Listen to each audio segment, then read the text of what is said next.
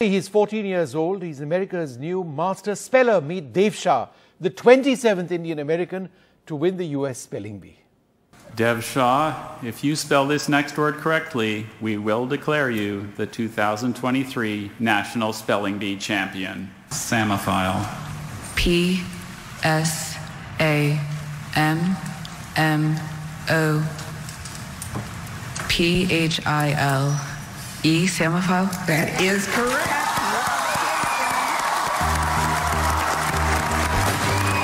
14-year-old Dev Shah from Florida has lifted the 2023 Scripps National Spelling Bee trophy in Largo, Florida, and won $50,000.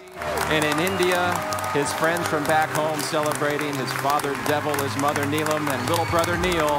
The winning word, Psammophile, vaulted the team to glory. A Psammophile refers to a plant or animal that prefers or thrives in sandy areas.